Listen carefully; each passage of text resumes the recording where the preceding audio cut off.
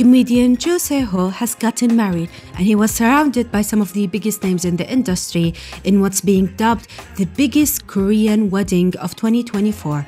On October 20, the beloved comedian held his wedding to his non-celebrity wife.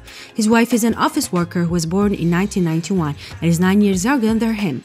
The wedding was officiated by his mentor and the veteran comedian Jun Yo-sung and hosted by his friend of 20 years, comedian Nam Chang-hee. The congratulatory songs were performed by his close friends Kim Bom-soo, Taeyang, and Gumi. Actor Lee Dong-wook, who has built a long-standing friendship with the comedian, also delivered a congratulatory speech. It's been reported that over 45 celebrities were spotted on their way to his wedding. This list includes actors, idol, broadcasters, comedians, and online personalities. In this video, we will show photos of the celebrities who attended. Congratulations once again to Joseho on his wedding.